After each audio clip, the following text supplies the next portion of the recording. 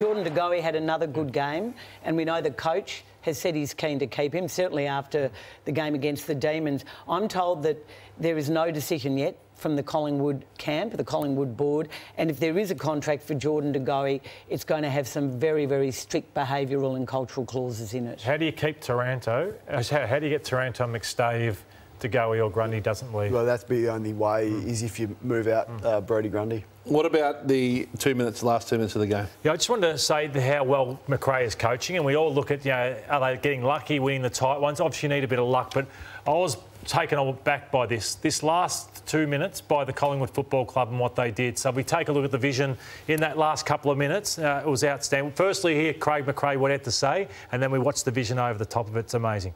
Yeah, I was really proud of the group's last 4 or 5 minutes.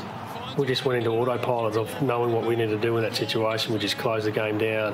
Yeah, we've had a lot of practice of this, but the ability for the group just to look so connected. We're trying to be in tune with each other, and that was the best execution we've done in that critical stage. So they didn't want to kick the footy. They didn't want to score a point. They didn't want to do anything but just run down the clock. They are coaching extremely well. Yeah, they are. There's no doubt about that. I've been interested in the way that they're celebrating their wins, and it appears over the top to me. I mean, this sort of stuff, Hutchie, I haven't seen stuff like this for a long time. We've all loved what they've done, but they haven't achieved anything yet. What I would say to you and ask you the question is, you don't see Geelong doing this. It's like a WWE wrestler.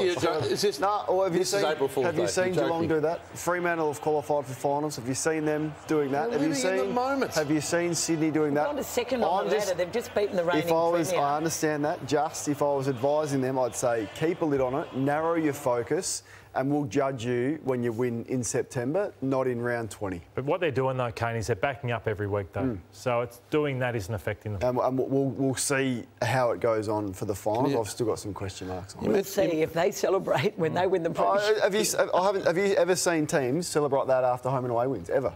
Oh, look, I think it's a breath of fresh air for the competition, the way Collingwood are playing. Can you imagine him on Christmas morning? Now, kids, don't get too excited about these presents. You're giving them back at 1:30. We'll see, Hutchie. We'll see. They may not win it, Kano, but surely you've got to enjoy that. You've got 1 hour to enjoy it, and they move on. I never saw you celebrate like that. When you won 20 in a row at the Bombers, you weren't carrying on like that. Close.